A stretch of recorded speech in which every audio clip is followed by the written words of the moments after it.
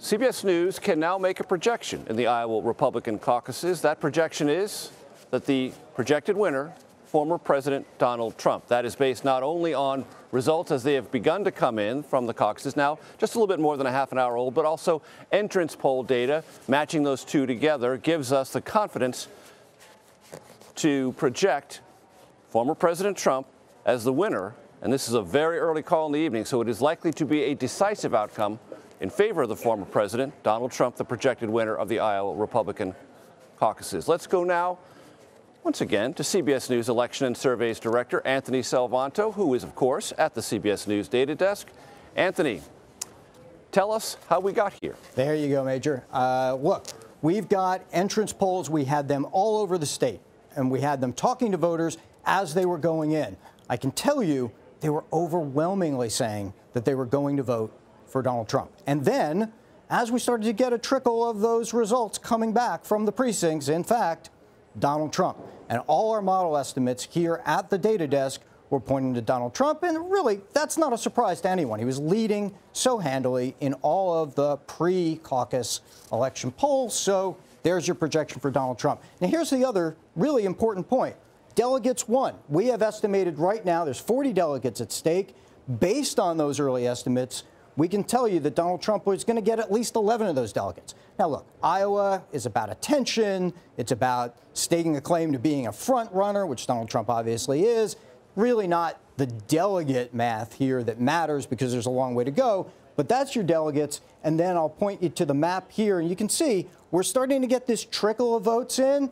And out of them so far, he's got a comfortable edge. Having said that, we're going to watch this map all night. And here's the other thing. Is that there's going to be a race, at least between DeSantis and Haley, for second place. And that one may keep us up here for at least another hour as those start to come in, Major. Understood. Anthony, is there a story within the story as to say which issues perhaps broke most favorably for the former president? Yeah, there is indeed. I'm going to punch up here a couple of these. And, you know, take a look at, first of all, the white evangelical vote here. You know, you've got solid support for Donald Trump. Now, look, folks who know politics know that this is always a really important part of the Iowa caucus. White evangelical voters are going to be a large percentage. Well, Donald Trump, of course, they've shown him strong support for really through his presidency, and no change in that. The other one that I want to talk to, though, is this majority of Iowa caucus goers who said that if Donald Trump were to be convicted of a crime, they felt he would still be fit to be president. And I think that's really important because as themes of democracy are going to be talked about all through this campaign, that's one where you say, okay, well, there was those Republican-based voters. They feel that those indictments are politically motivated. They feel, in fact, that that's motivating for them to go out, and they tell us in the polling, to go out and support Donald Trump. And I think that's a key dynamic to watch in all of this, Major. Anthony Salvanto, thank you very much. Just to reset the clock, CBS News projects former President Donald Trump the projected winner of the Iowa Republican caucuses. For more, let's bring in CBS News campaign reporter Olivia Rinaldi. Olivia is at Trump headquarters here in Des Moines. Olivia, has that word spread to headquarters?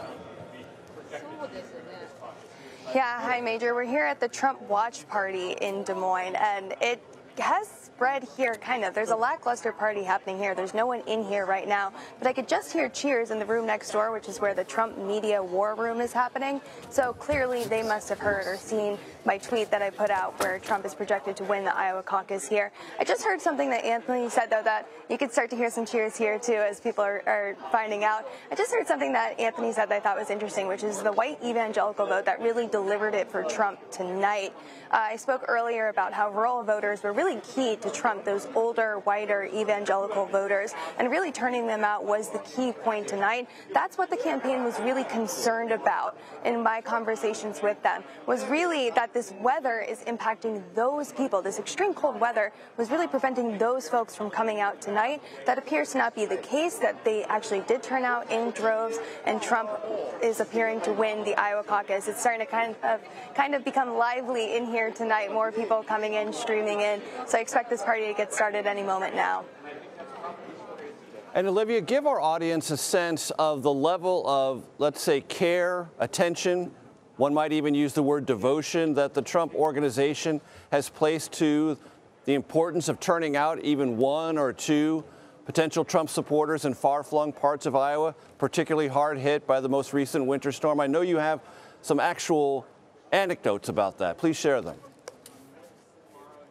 Yeah, I do. I spoke with the senior Trump campaign official in Iowa earlier today about their efforts to really get people to turn out to the precincts tonight.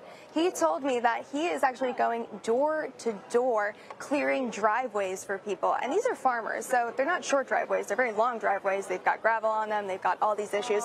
And also, they've had 4 to 5 feet of snow on top of them after this past week. It's been a huge problem. They haven't been able to get out of their houses. So he told me he's riding around this little skid steer, which, if you don't know, is this tiny little mobile with a little digger thing on the end of it that can push the snow out of the way. He's been going door to door to make sure these people can get out of the house. Olivia, can I interrupt? And that they can. Yeah, absolutely, Major. Let me interrupt because the former president is speaking now. If we can bring that sound up, please. We didn't have Israel being attacked. We didn't have Ukraine being attacked, and they would have never been attacked. We didn't have China threatening to take Taiwan. We didn't have ships being blown up all over the Middle East like happened today. We had a strong country. We had a respected country. And everybody was doing much better in this room. And I was better for the farmers, they say. Thank you. I was better for the farmers, they say, than any president in the history of our country. I got China to pay $28 billion to the farmers of our country because they took advantage of politicians that were doing a very poor job. And frankly, they took advantage of our great farmers, and that's not going to happen, and it will never happen with me. I stood up for ethanol like nobody has ever stood up for it. And I think that's very important. That has a big impact on Iowa and some other places, but in particular you. And we did a job like, frankly, nobody has done in a long, long time. We didn't have terrorism. We didn't have people pouring into our country. We didn't have an invasion where people are pouring in and coming in from prisons all over the world, from mental institutions and insane asylums all over the world. We have terrorists coming in now. In 2019, you probably saw the same chart. It was actually a little hard to believe even for me. They had 0 terrorists coming into our country captured. And as soon as we had an unfortunate event, we got more votes last time than any sitting president in the history of our country. And then they said, gee, we lost by a whisker, by somebody that would never got out of the basement. So we're going to be very careful. We all have to work together on that. We have to be very careful.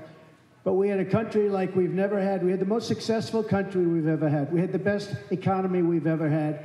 And it was an honor to have won your state twice. We won twice, and we won decisively.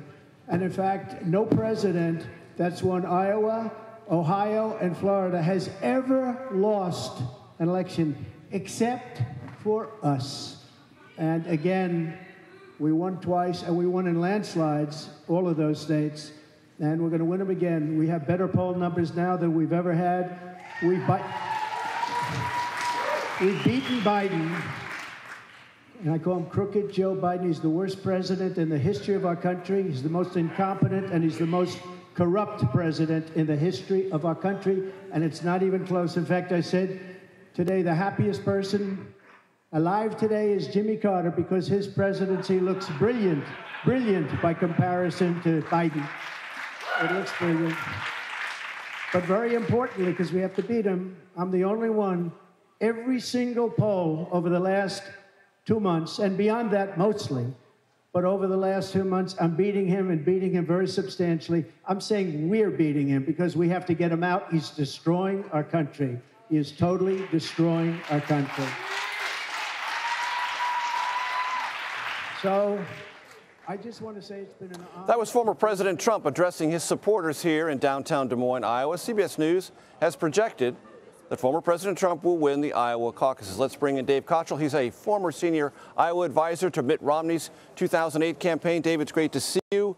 early night for the former president. Anything about that surprise you? No, nothing about that surprises me. Donald Trump was going to win these caucuses. He's had the lead from the beginning of this race until tonight. Very stable race. It hasn't budged at all. Hasn't moved much. We've seen some movement, obviously, out of Nikki Haley.